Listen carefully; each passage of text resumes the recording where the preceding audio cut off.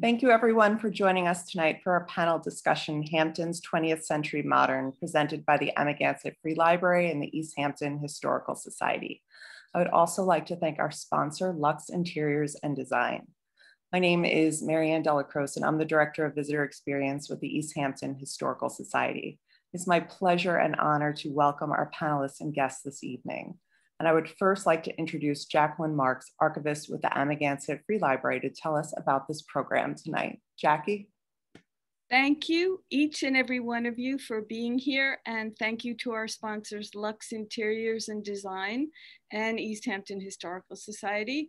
We would like to express gratitude to our talented panel of experts from both coasts for giving so freely of their time to be with us tonight. I wanted to take a moment to acknowledge Timothy Godbold for his ongoing efforts to have the Hamptons modernist houses designated as landmarks. A native Australian, Tim has been living here for almost a decade now. He's spent his life in design in the fields of fashion and interiors. Tim's father was an architect and instilled in him a passion for architecture preservation and a love of modernism. Thank you, Tim, for your courage and your perseverance. I believe that tonight is only the first step towards accomplishing what you set out to do, to save these modernist gems, some of which are visible on our screens right now from destruction. And now it's my pleasure to turn the program over to our moderator, Grace Beuley Hunt. Thank you, Jackie, and thank you, Marianne, and hello to everybody joining us this evening.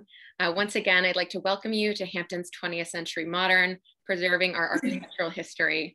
My name is Grace Beuley Hunt, Home and Design Editor at Luxe Interiors and Design magazine, and I'm honored to moderate tonight's conversation. It's a stormy evening here on the East Coast, so I hope everyone tuning in has their feet kicked up and their drink of choice in hand. It's going to be a great hour together. So, you know, Hampton visions of shingled salt boxes spring to mind.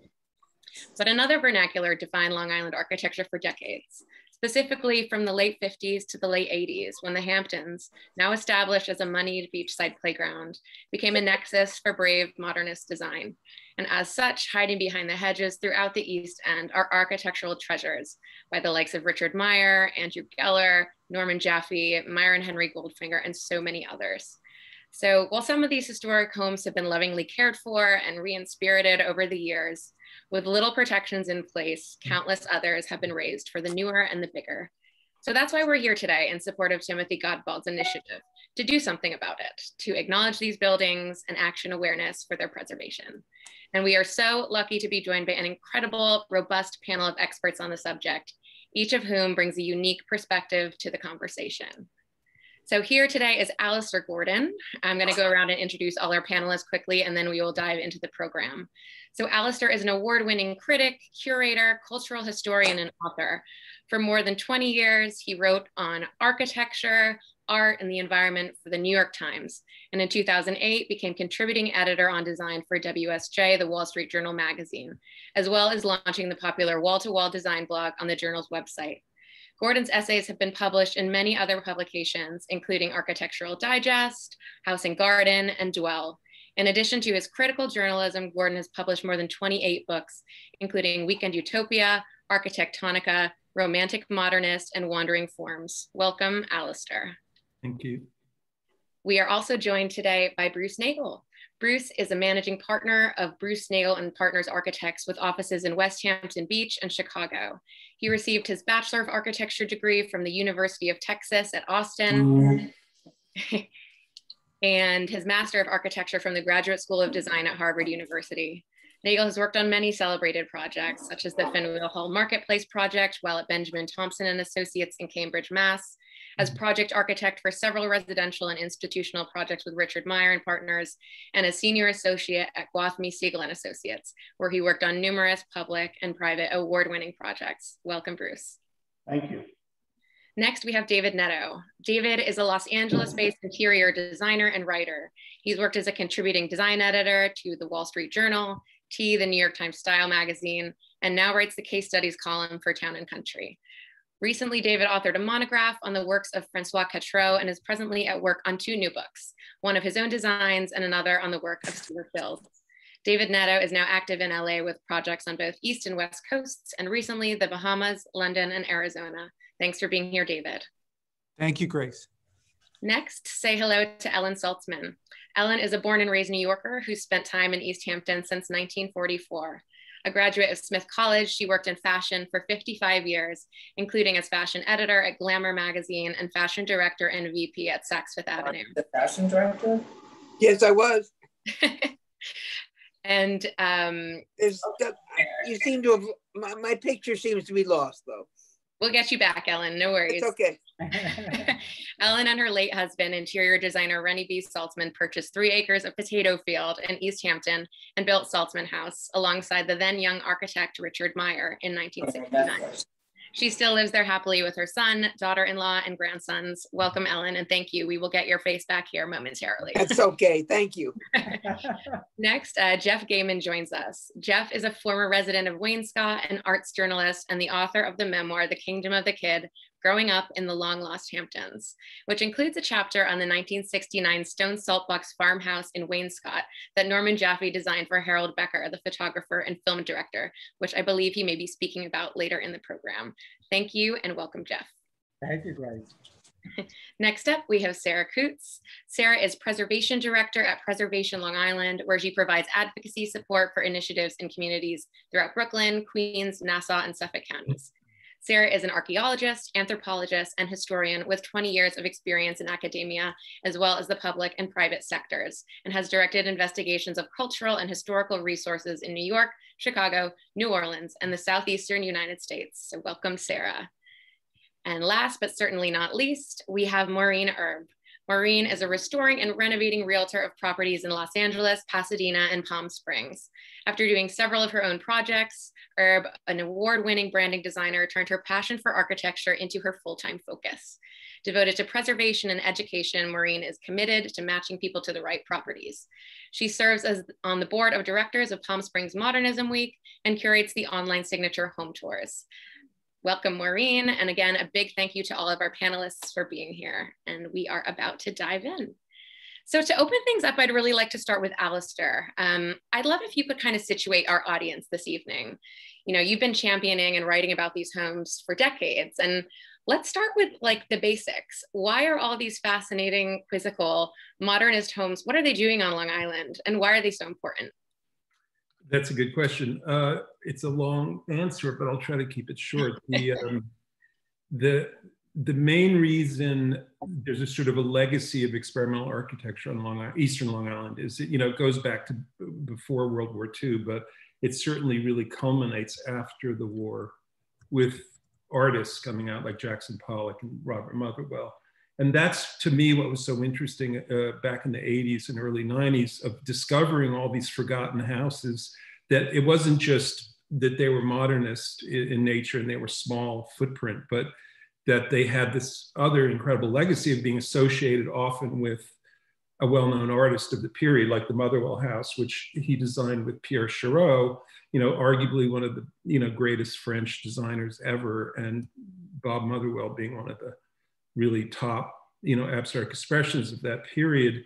And then you had Peter Blake, who had come here from Europe as a young architect. He met Jackson Pollock, and the first time he met him, he went into the studio in Springs and just, it kind of blew his mind. And he said at that moment that that was his inspiration for discovering a new kind of American architecture that was as energized and as American as Pollock's, you know, paintings on the floor were. And it goes on and on. You had Le Corbusier coming out, staying with the Nivolas, painting murals in their house.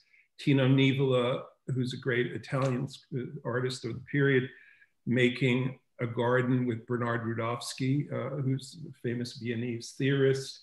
Frederick Kiesler was here making his first models of the Endless House. I mean, it was really this kind of dynamic incubator for experimental ideas. And the important part to me was the crisscrossing of the art world and architecture. And that doesn't always happen that often. I mean, it obviously does. And whenever it does, it ends up being a very interesting result. But that to me was, and then you go into the the 60s with Charlie, you know, I think the generation that's better known was Charlie Gwathmey, Richard Meier, Barbara Nesky, and Julian Nesky, who did more than one house. You know, they did quite a lot of houses out there, and that really made a difference. But you know, when I started looking into this, it was the peak of postmodernism. The real estate kind of narrative was that these are just junky things from the 50s or the 40s. Just knock them down. They're too small. Build something bigger. So that's what I was facing then, was just that, you know, just trying to argue that these are incredibly important historical artifacts that are very much about the place. And counter narrative to what the real estate people were saying, which is, you know, build a big neo-shingle style kind of manor house and pretend you're English gentry, you know. So I grew up in a tiny beach house with my parents in Amagansett, so it was something very personal from the beginning. Absolutely. And I just, yeah, having even that baseline context is so important because it situates us and gives a sense of the significance behind these homes, right? And, you know, we've kind of touched on it, but, you know, what do you think we can really learn from these houses? What do you think are kind of like the biggest establishing tenets that, you know, kind of remain unchanged? To me, the most important, and it's something Andrew Geller always said to me, was, you know, a house should only take 10%, maybe 15% of the overall lot. And I think that's a great rule of thumb. And of course, what happened starting in the 80s, 90s, and the aughties, you know, was everybody, you know, maxed out to the very limit of the building envelope. And that's one thing. Also with the modern house, you know, as any architect knows, you can be site specific, you know, you can make it up as you go, and you're relating directly to nature and to the views and to, you know, if you're lucky to be on the ocean or on a you know, a inlet or something, you can direct all the attention towards that aspect of nature. You can put a window wherever you want. If you're doing neo-historical style of architecture, you don't have that freedom. You know, you're constantly constrained by kind of trying to make a pastiche of some kind of historical moment. So, yeah. But I think the less is more. The small you know, I wish we could go back to just a small footprint. I mean, I grew up in a beach house that was, I think, 800 square feet, and we had bunk beds, and it was heaven. It was paradise. And you were on the beach all day, so it didn't matter. So. Yeah, and I think it is an interesting moment to talk about that. I mean, we've actually seen this a lot at the magazine, but I feel like there is this moment of people being much more conscious about the footprint of their home and perhaps downsizing or having, you know, ancillary buildings instead of this, you know, one focal structure. And I do think there's something about the scale of these homes that is very relevant, you know, to what people want now. And I think that's kind of actually a good segue to move over to Bruce, who I know has, you know, worked on, built additions, restored, you know, several of these homes, if not more. And I'd kind of like to get your take, you know, on then and now, if you will. You know, what were clients asking for kind of at the time of the genesis of these homes that is different than what you were hearing today, but what is still the same? In other words, what, you know, what kind of makes them contemporary? Thanks, Grace. One of the luxuries or advantages that I have had is I've been here in the Hamptons for 40 something years, and have had the experience of working with clients that were closer to things that were being asked for in these early modern houses. I think the big difference between then and now is what Alastair touched on, which is size. There's such a emphasis being placed on having bigger is better. And when people like an Andrew Geller was designing houses, it was really more about the positioning of the piece of architecture on a property, its relationship to the property, its views. And the biggest difference is that there was a freedom. There was a freedom even in our culture in that 50s, 60s time. Yeah. People were, you know, experimenting, you know, the simple things to talk about is people were experimenting with drugs. I mean, they were spending time in coffee houses and, you know, in the village and listening to Bob Dylan and all kinds of interesting new kinds of ways to interpret music. And therefore, those people were also exploring and thinking about different ways to have a life. Sure. And people like an Andrew Geller or Norman Jaffe or whomever was being given an opportunity to reflect these kind of new attitudes about life and not thinking about having the big mansion and Saturday night going down to Maidstone Club and having dinner and having their whole social life around some pretense. And, you know, these houses that were done in that period, you know, I have to always remind people, there was no LIE. You didn't drive from New York to the Hamptons in 1950. There was no LIE until 1955. And it didn't even extend to Riverhead until 1970. So when people came here, they were coming here to get away and really get away. And they enjoyed being in their houses.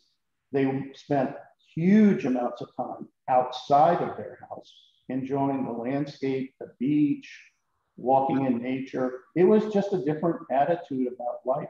Today, we design houses that are, you know, precious, covered with marble, and people taking off their shoes when they walk in so that they don't dirty the floor.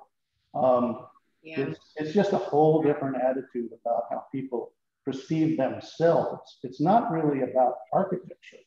It's about people. And so I think there's a huge difference there, Sarah. Yeah, no, absolutely. And I think that's super interesting, but it also makes it, you know, part of the reason it's so specific to the beach house, you know, vibe being such a well-suited kind of match there. And, you know, I mean, you've talked a lot about the, you know, the way of life, the lifestyle, connecting with nature, having this kind of barefoot, casual, you know, mood that's quite different than the Hamptons of today. But you know, kind of from just a style point of view, an expressive point of view. I mean, you touched on it with the music and the drugs, but they are kind of interesting, strange, beautiful, but strange, you know, forms often. And I kind of did want to get your take on that, just, you know, in terms of kind of some of the angularity and the fenestration. Like, what do you think that ultimately was reflecting? Well, I think it, again, you know, I know that Alastair and I share the same point of view about this. I mean, architecture is just a reflection of social norms and, you know, where people are. It also was a very reflective thing of what people's budgets were. I mean, they weren't spending a lot of money for these houses. These things were thrown up cheaply. But yeah, what was really being focused on was being inventive with forms and shapes and window orientations. I mean, again, I remind people that in 1950, you know, we didn't have big folding doors and sliding things that were 40 or 50 feet long. You were lucky to walk out a door to go to the beach that was 3 feet wide. So, you know, the orientation of things, so like where did you put that window to look out at the nice field that your house was next to, was more important than whether or not it had a, you know, Palladian window somewhere. And so it was a very free-spirited kind of interchange between the client and the architect. You know, these clients wanted these things. This didn't just happen because of the genius of the architect, though that's critical. What was happening is you had a client that was trying to push the envelope even about their own life. Absolutely. And that's what makes it so interesting. And I love that money word of exciting, because that's what I think these homes are. And that's kind of, I would actually like to go over to David and get your take on the word exciting and, you know, kind of tackling the interiors of these homes for the 21st century. You know, you're, as our resident designer, I would love to get your take there.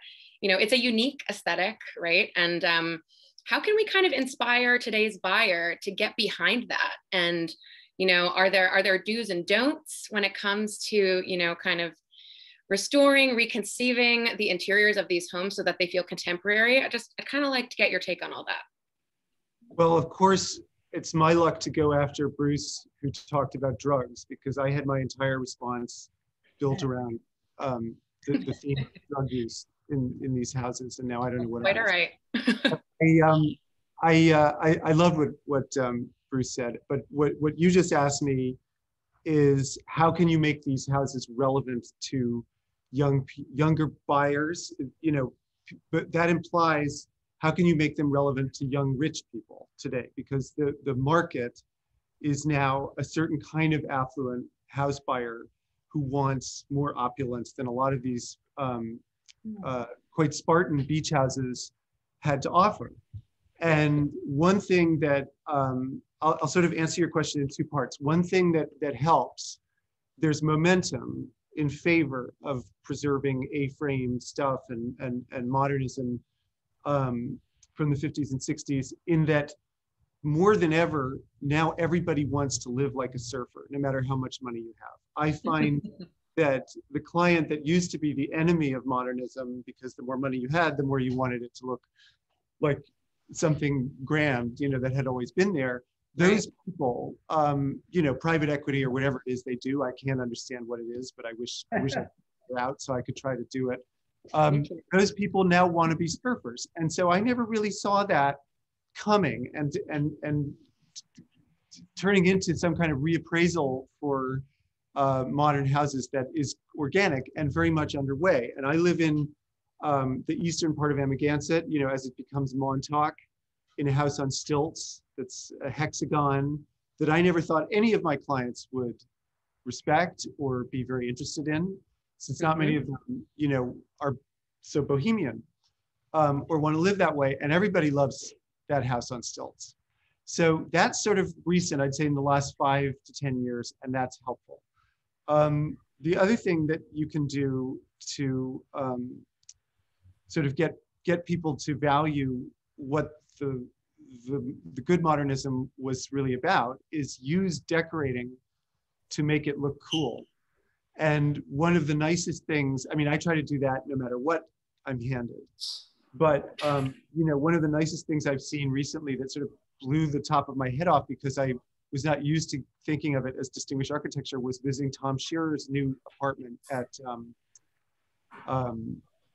Dune Alpin in Wainscott, which was, I don't even know the name of the architect, but it was a development by Tina Fredericks, and it's this sort of quasi-utopian, semi-detached, you know, everything out of fashion now from the 70s. And he made it look so cool with Saarinen, you know, furniture like a tulip table and a giant Gucci paper globe, and sprayed it all white, you know. So good decorating actually does sell the idea of living that way afresh.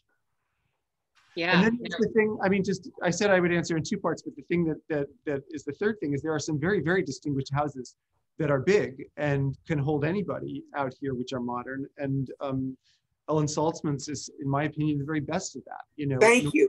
Norman Taffy has become, you know, very much prized by people that can build anything they want or have anything they want. So there's a third category where you feel the sand between your toes, but there are these quite big scale houses that are every bit as sexy as the small houses like Ellin's. And those aren't going anywhere, one hopes. Yeah, thank you, David. And that was a perfect passing of the torch to Ellin, whose take I would really love to get on this as well. You know, you live in such a treasure, such an incredible home. And I wanted to ask you, you know, kind of when you're talking about your home, what you love about it on a day-to-day basis, having lived there for, you know, over the past several decades, what do you say? Like, what are the best parts about living in a home such as yours, you know, from a lifestyle point of view, and then just also in terms of, you know, the beauty surrounded by you? Like, how would you message your home to somebody who doesn't quite understand the vibe? Well, our house is 4,000 square feet. It's small, and it was built for myself, my husband, and 2 children. And it was built as a family house, and it is still a family house. My children have been married. I mean, my children who've grown up here got married here. It's all a family. My grandchildren come out every weekend to be with us. It's totally a family way of living. And Richard worked with my husband, who was an interior designer. So the combination of the two of them was quite fantastic. There were times of war, because my husband wanted a red kitchen, Richard wanted a white kitchen, obviously. But it's a happy home. It's always been a happy home. We've never thought of moving. We've never thought of selling, fortunately. And we were lucky enough to build one house off the beach. So when Jim Amadon, who is a real estate agent, showed us the house, he said, stand on top of your car. And we stood on top of the car, and there was the beach. And that's when you were sold. And we were sold. Have you had, I mean, you know, having such an iconic home, have you had people kind of traipsing across your lawn trying to get a peek? Have you had any? We absolutely. And fortunately, we now have deer fences up so they can't get in. But yes, I mean, they used to come all the time. And then there were people that came and said, why don't you move that piece of machinery? Wow. And what was your response to them? Get off my lawn? I gave him my finger, actually. Good for you. You know, that's kind of a good parlay to Geoff. You, of course, grew up in the area as well. And you know, these homes are quite personal to you. You've written a book about it. You know, I'd kind of like to get your take on, you know, maybe one or two that are really important to you know, to your memory that stand out. I would like to ask you about a home that is still around, but I would also like if you could share any that are no longer here with us, because that is kind of the underlying thread here. Well, the first house style kind of house I fell for hard was the salt box. You all know that the South Fork, the East End, is one of the capitals of salt boxes in the world, along with Cedar. Did we lose Geoff? Yep, something happened. The storm is rolling through and we're losing people. We'll come back to Geoff, but I see Sarah has joined us, and I know you have lots to say on the subject as well. You know, we were just about to kind of talk about some of the homes that are no longer here, right? And that's what I want to ask you about. How can we fight for these homes so we don't lose more of them? You know, I'm kind of talking at a really baseline level. You know, what are some of the most actionable ways that the community can rally together to have historic designations placed? You know, kind of in simplest terms, where do we begin, and what can the every woman do? Thank you. It's a great question. And thanks so much to the library and everyone for having me. So this is a question I get a lot every day as the preservation director at Preservation Long Island. And I work mainly in Nassau and Suffolk, but I do sometimes wander off into the western end of Long Island. But these kinds of buildings, as everyone has you know, expressed, are insanely important. They're very important. Some of them are designed by really incredibly influential and world-class architects. So how do you protect them? The same way you protect the 18th century colonial structures. A historic structure is a historic structure. The content is a little different for 20th century modernism, but ultimately the tools, the laws, the processes, those are all the same. So, you know, any of the old colonial buildings that are protected by landmarking and listed on the National Register, same process for modernist buildings. So how do you do that? I want to emphasize that listing on the National Register of Historic Places is different, very different than local landmark designation. Local landmark designation is a municipal designation. It comes from your village or your town, and that is sort of like a zoning designation. Historic designation is meant to be, you know, to have some teeth in it, where it's protecting these buildings as resources of the community for the future of the community moving forward.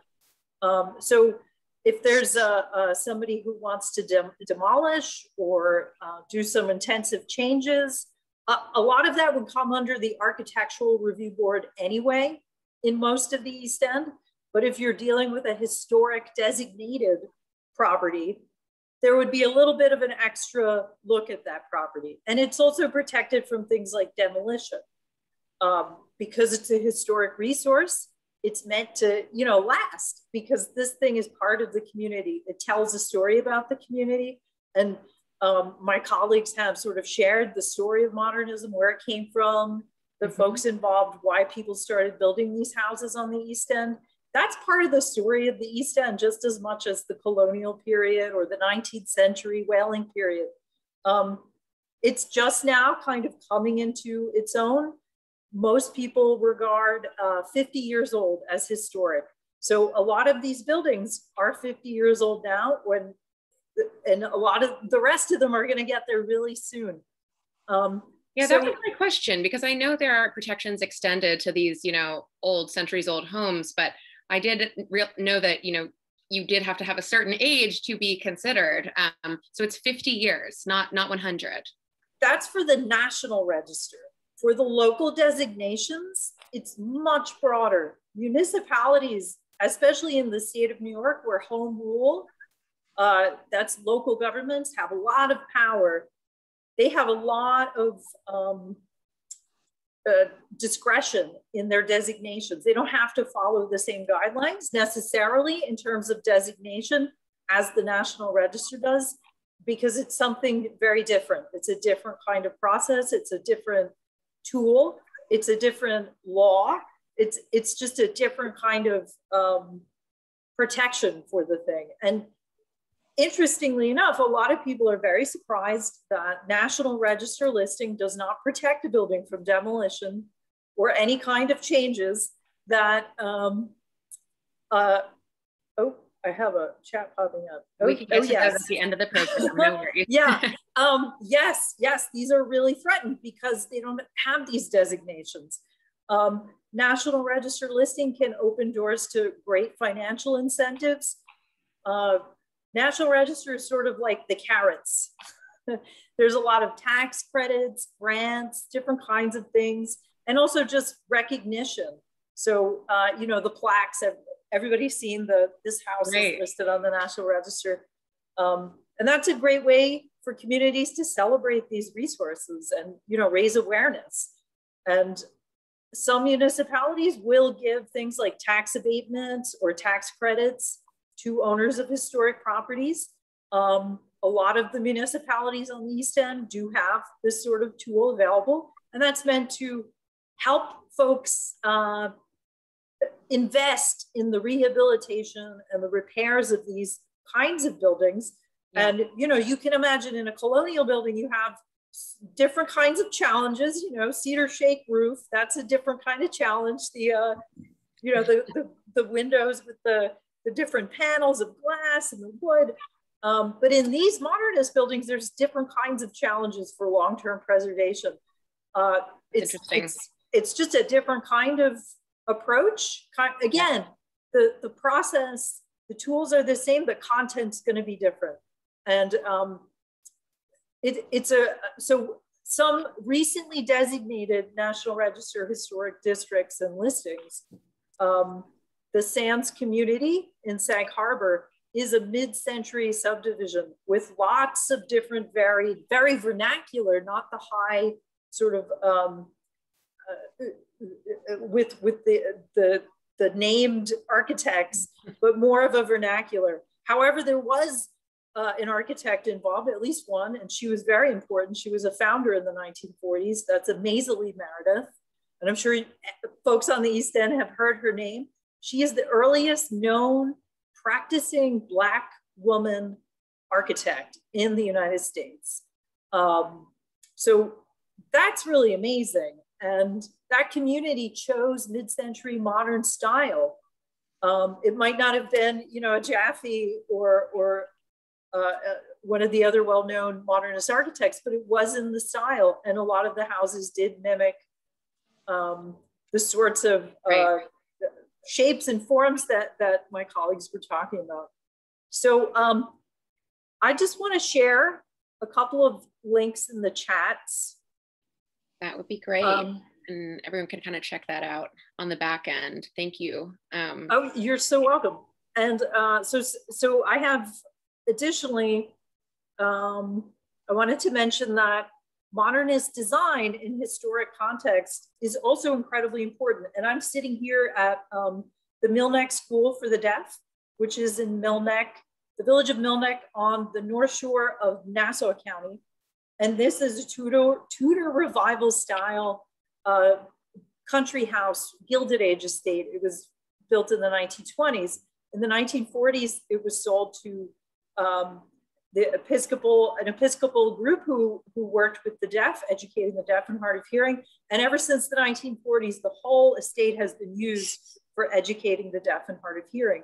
And the first buildings that were ever built after the initial kind of Gilded Age period were two really interesting modernist style buildings from the 60s and 70s, done by a firm based in New York City and Garden City. So, you know, you can use modernist design to expand uses and different kinds of rehabilitation of older historic properties that you might not expect. Another great example of that approach is John Germain Library in Sag Harbor, where it has the modernist style addition off the back. So they can sort of live happily together, even on the same property. And another great example is Preservation Long Island's, it's one of our endangered historic places, along with the Sands District, the Brooks Park property in the Springs community. And James Brooks and Charlotte Park were a abstract expressionist couple artists who were very good friends with Jackson Pollock, Lee Krasner, and the sort of ABEX crowd that came out here to live. And their compound where they lived, 11 acres, has on it an array of sort of traditional looking, you know, houses.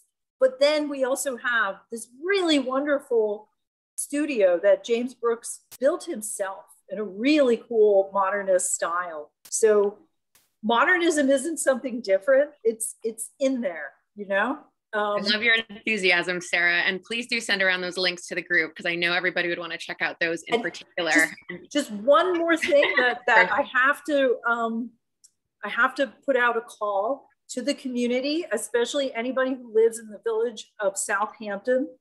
There is a Norman Jaffe designed house at 88 Meadow that is on the agenda for the next meeting of the Sag Harbor, or the Southampton Architectural Review Board, which is coming up in August.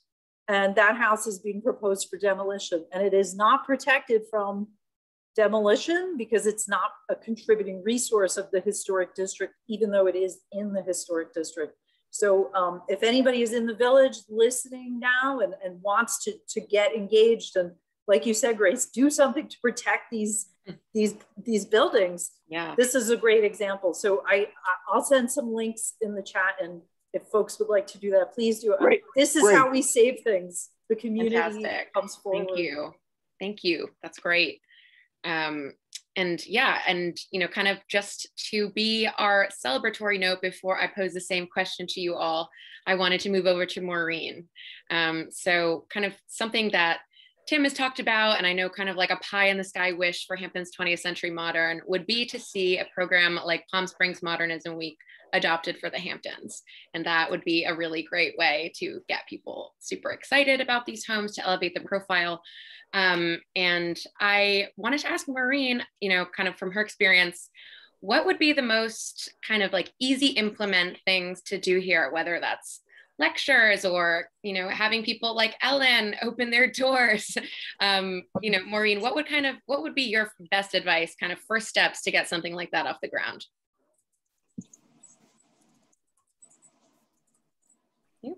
Maureen, you're muted.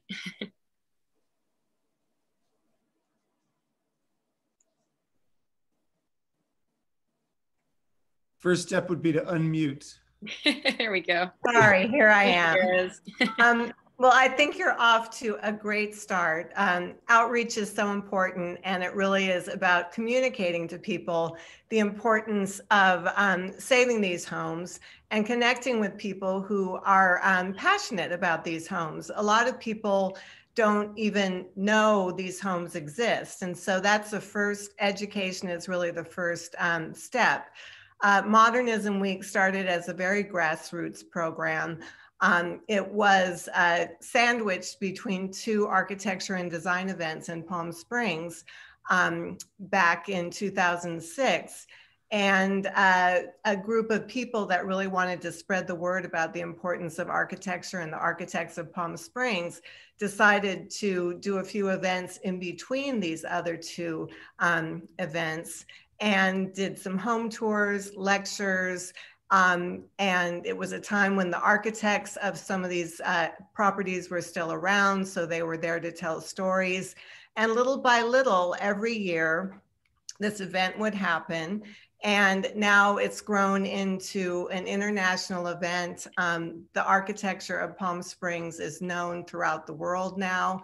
Every year, people come to Palm Springs for Modernism Week, which is now an 11-day event with over 350 events.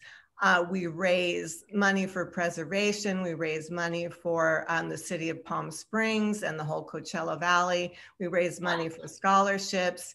And it really started just the same way. Getting properties registered is, of course, very, very important, not just to have them registered, but it really gives an aura of importance to the architecture. And it resonates with people, and people who are interested in this sort of architecture then learn about it and become passionate to want to try and save the architecture, learn about the architecture. Home tours are everyone's favorite thing. People love to go into the homes. They love to meet the homeowners, Ellin, and learn about your stories, how you came to design a house like this, how you live in a house like this. And if you have done renovations. I've often shown the house. We've been on several house tours, so. And that is so generous of homeowners who do that, because people love to get into these houses and see how people like yourselves live in them. And not everybody is so generous. So anyone who opens their house to a house tour, it just, it attracts like-minded people like yourselves.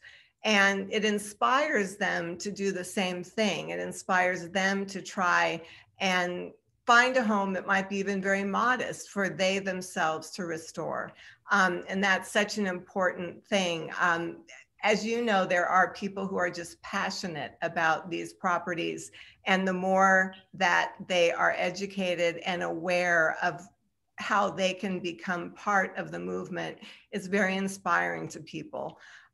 Outreach, again, is so important. Lectures, home tours, reaching out to the press, social media, books, documentaries, connecting with partner organizations, so you can share audiences and share what you're doing with like-minded people.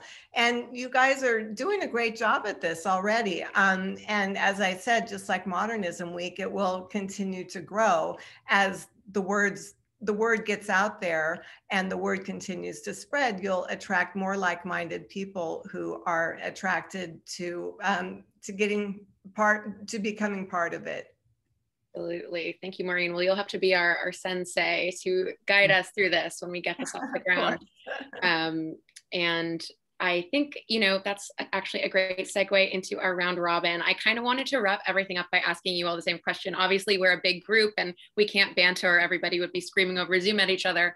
But I'll call on each of you. And I really just wanted to get one piece of advice from each of you. So kind of the most effective long-term solution here, you know, is probably getting young, wealthy people flocking to the Hamptons, excited about these homes and wanting to buy them and caretake them, right? So how do we do that? That's the million-dollar question. So kind of in a few sentences, I'd like if you could each share a bright idea you have. You know, I know Timothy had discussed like a designated annex for the architecture of the Hamptons at, you know, one of the great museums out east. So I'd love to go around, get each of your thoughts on one thing that could be really great. Let's start with Alastair.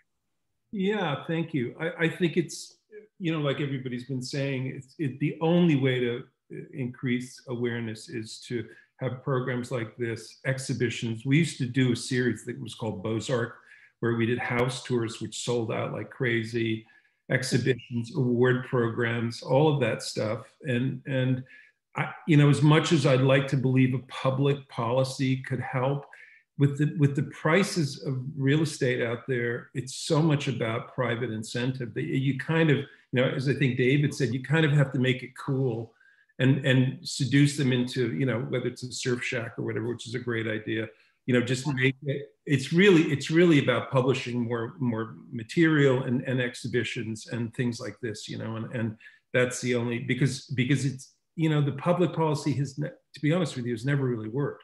And every time there's a smaller house that's in danger and someone who's clueless and doesn't want it, wants to knock it down, they do. We've never won from the other side, ever, as far as I know. And I've been doing this since 1986. So, you know, you really have to rely on the seduction of media, I think.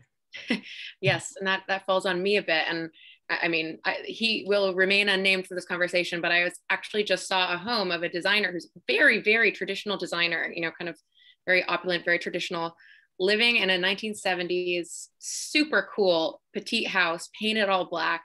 I feel like maybe there's something there, you know, designers or architects who love these homes, doing their thing and making them amazing is actually, you know, and then publishing them in Luxe is you're saying you think kind of the best strategy.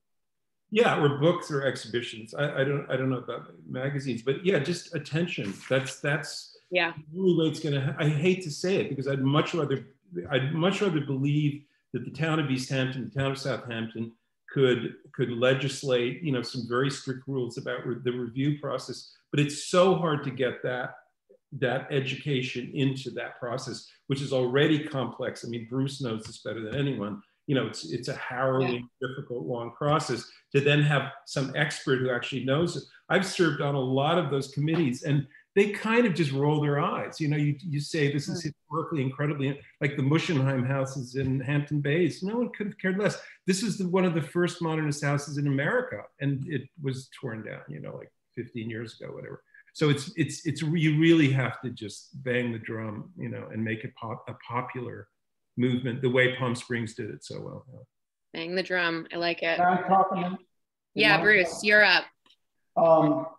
One of the things that Alastair just mentioned was in the 80s, we used to have these Beaux-Arts presentations, call them, you know, round robin discussions. We had table of noted architects, even sometimes they included me, and we would talk about architecture in an open, you know, free-flowing way where we were really able to educate the public, like Maureen is talking about. You know, you really have to educate people. You can't just start.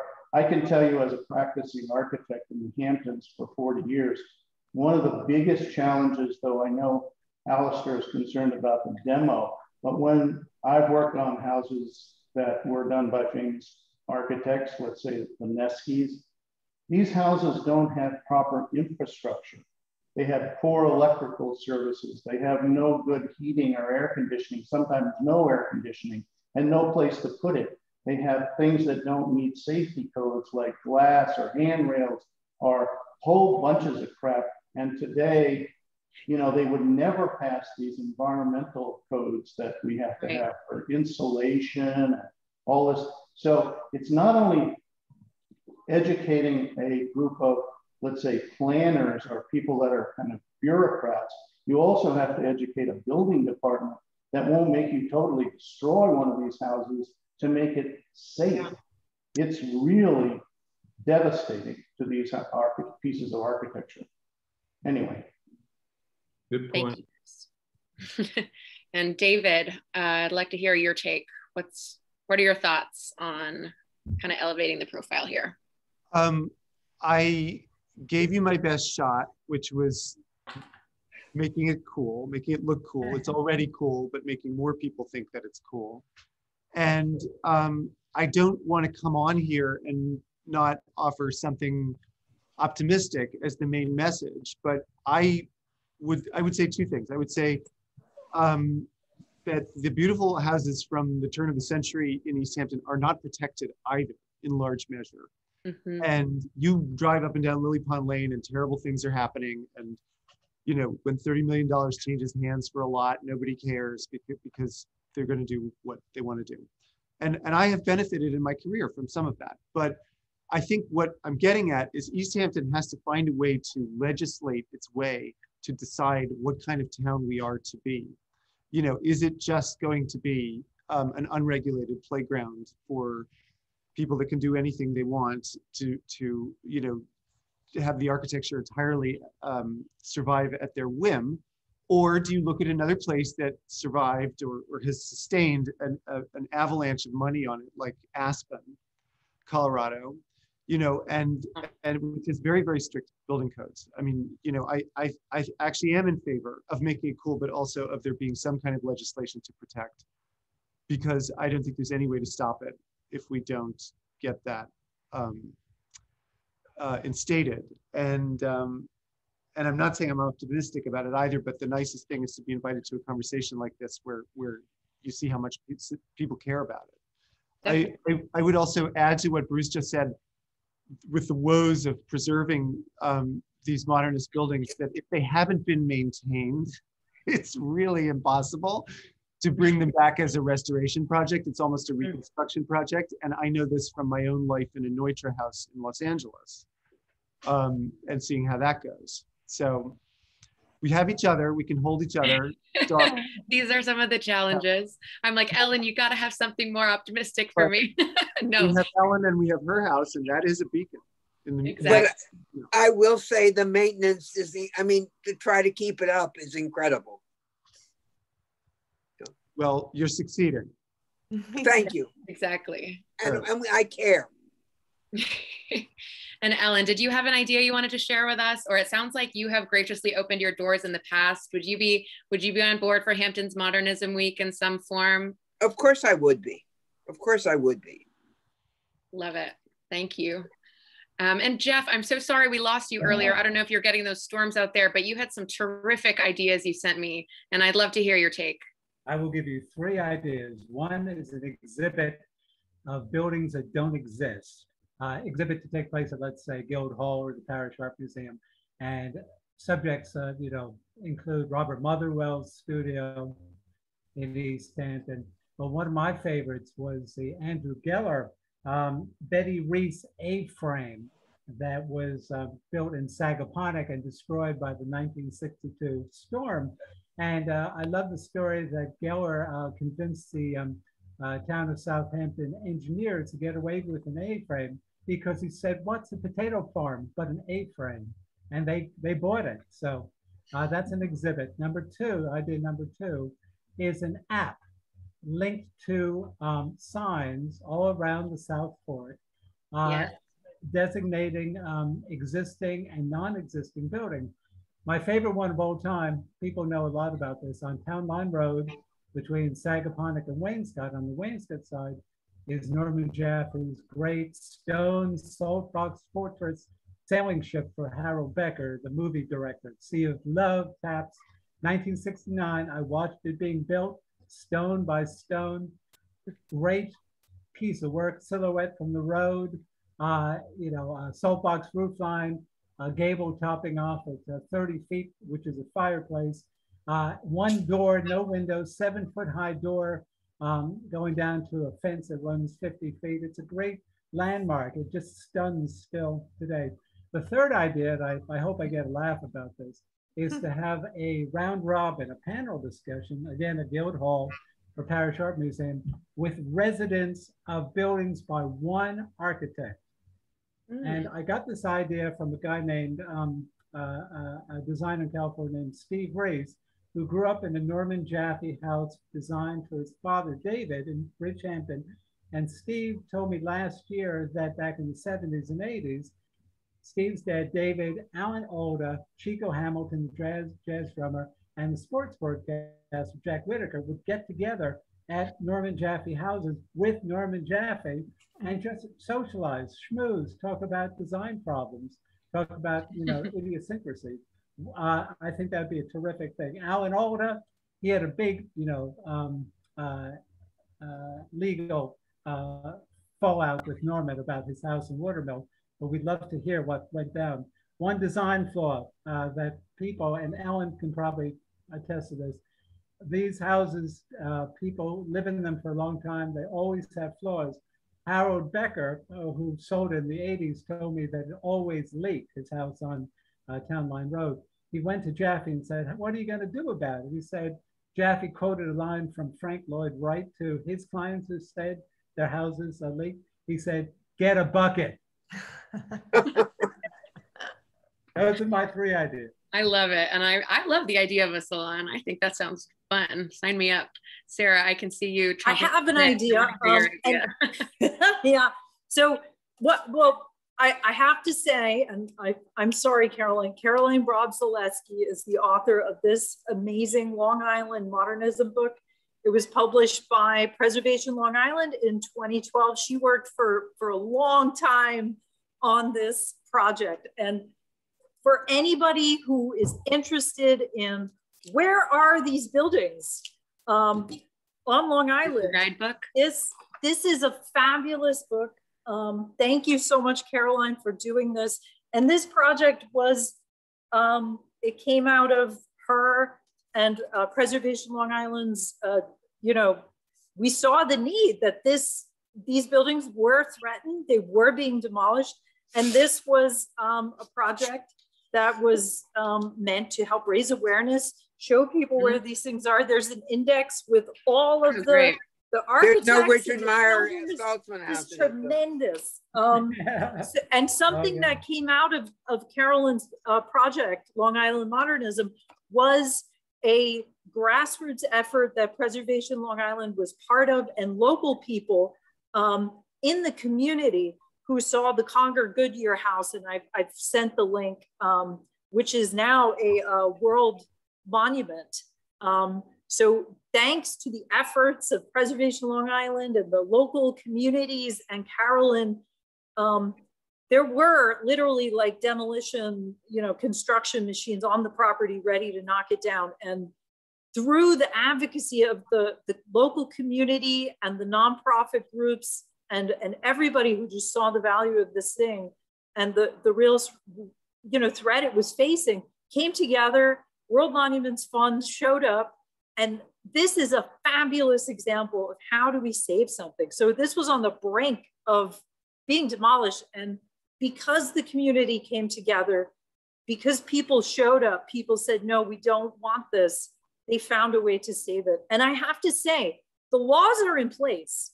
It's just that we haven't gotten these things listed. And part of Carolyn's project, we could, just go to the back in the index. We could find all of these things, see what's left, and add them to the districts, get them listed. The laws are in place locally. We have these listings. The landmark laws are in place. The tax abatement is in place.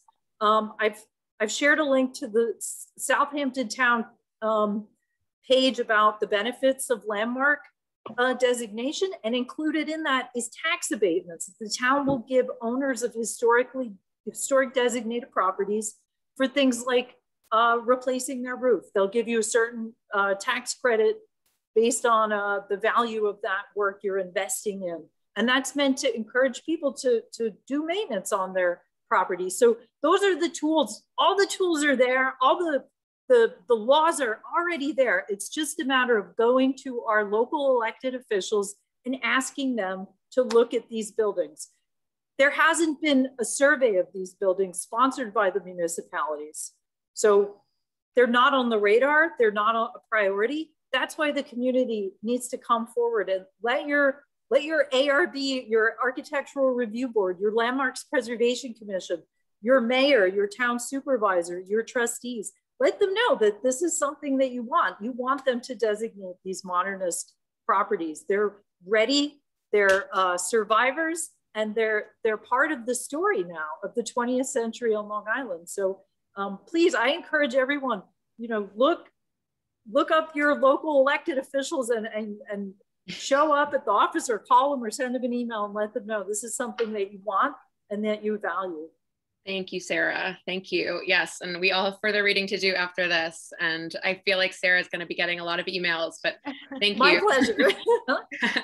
And I know we're closing in on the hour and I want to be respectful of people's time, but Maureen, I'd love if you could take it home with an activation or an idea for us. Okay, well, just quickly, mine is less of an idea and more of a concept. And I think that it's all about preservation perseverance, because we win some, we lose some, and we can't give up. And it's also about connecting with the right people who love these properties. So again, it's outreach and communication, because not everybody loves these properties. And it's about connecting the right people to the properties. So people who do love them and educate them to learn to love them. And I like David's point about educating people and making them aware that these are national community treasures. And once they're gone, they're gone. They're like an important piece of art, an important piece of vintage furniture that once it's done, it's done. So if we can make them cool, if we can create that PR, that was one of your words, Grace, that PRness around them, so people really get that they're important. And then you'll get people who are moneyed and educated who want them because they are special.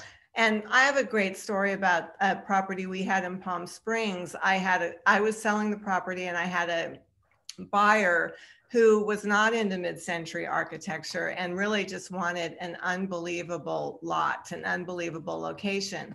And he saw this property, the property we were selling, that was by a very important architect and was an important piece of architecture, and it wasn't for him. And in looking more in Palm Springs, he came back to that lot. And as he learned about the architect and learned about the architecture, he became a great steward of the property and has restored it immaculately, is now, you know, a huge fan of the architect and the architecture. And it's a great story. It can happen. You know, you just, you can't give up. Absolutely. And that is a perfect note to end on. Thank you, Maureen. And I'd like to thank all of you for your valuable time and insights. And thank you, of course, to our viewers who tuned in. If you'd like to get involved, as we discussed, there are many things to do, but please visit hamptons20thcenturymodern.com or get in touch with Timothy directly at info@timothygodbold.com. All ideas are good ideas. We did a little write-up on this initiative in Luxe's Hamptons issue. And as Tim so eloquently said, if we build a following and we get on people's radar, anything is possible. So thank you again to our wonderful event partners, Amagansett Free Library and East Hampton Historical Society. Have a great evening, have a wonderful weekend. And I know that East Hampton Historical Society will be following up with some of these resources for you all. So thank you again. Thank you, everybody. And keep fighting the good fight. Thank you. Have a good night. Thank you.